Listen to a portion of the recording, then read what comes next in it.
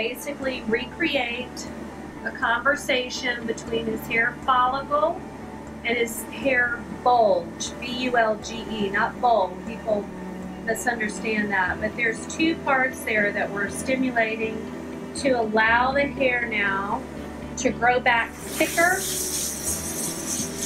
and more populated. So we're going to get this repopulated.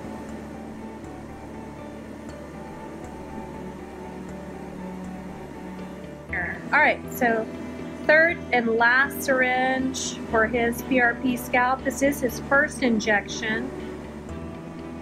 We're going to plan for a series of 4 injections, spacing them about 4 weeks apart to stimulate the hair follicle into reproducing a thicker hair diameter with more regrowth.